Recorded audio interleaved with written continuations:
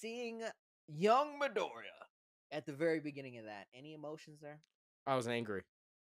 You were angry. I was angry Why? because I didn't know if they were gonna bring up Star and Stripe. I thought it was gonna start off slow, so I was angry when I saw him. Oh, okay. Yeah, You were angry because pure you rage, thought it was gonna start pure slow. unbridled rage. Okay, I was like, I didn't Yep. catch that. I was like, are you Yeah. fucking kidding me? I was like, Yeah. where we ended the last season, we're just gonna start with him fucking doing laundry. Yeah. What are we doing I here? haven't done laundry in so long. I was like, is Who this? cares? Yeah, is this the Real Housewives of fucking UA? Like, what are we doing here? Oh, You know what I mean? Like, what are we doing here? Why are we doing laundry? What is this game, and why are you playing it? You know what I mean? I was furious. It was unbridled rage. Yeah. Yeah.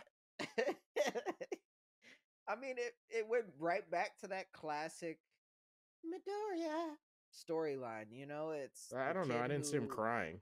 Yeah, I know, right? Like that would have topped it off right there. Yeah, him crying. Yeah, but like all jokes aside, I remember my first thought in it was, you're at the school. Why wouldn't you replace this ratty ass fucking uniform, dude? Or get it fixed. You know what I mean? Like, I understand what's his face, Gran Torino gave him the cape, so it's not something you could just like get rid of.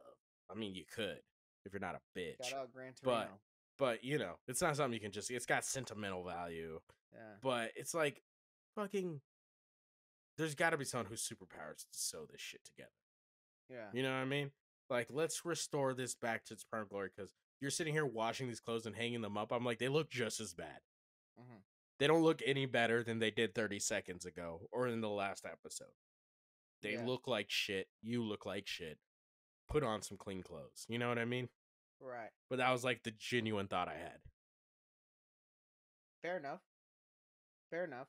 Yeah. I thought it was just typical My Hero, like fairy tale land, like, you know.